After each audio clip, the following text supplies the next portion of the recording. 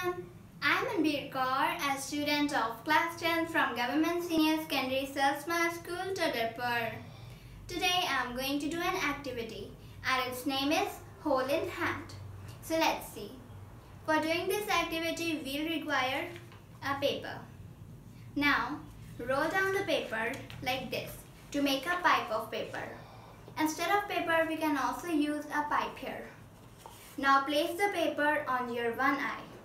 We just have to take care that we do not have to close our eyes.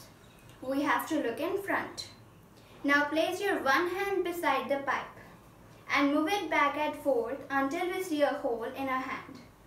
At this point I can see a hole in my hand. This hole was prepared at the center of the palm. This is a very interesting activity. You will definitely enjoy it. This hole was formed because both our eyes concentrate on the different things. One eye concentrates on the palm and the other concentrates on the hole. But our brain combines both the pictures and we see a hole in our hand. So this is all about my activity. I hope that you understand about it. Thank you very much and have a good day.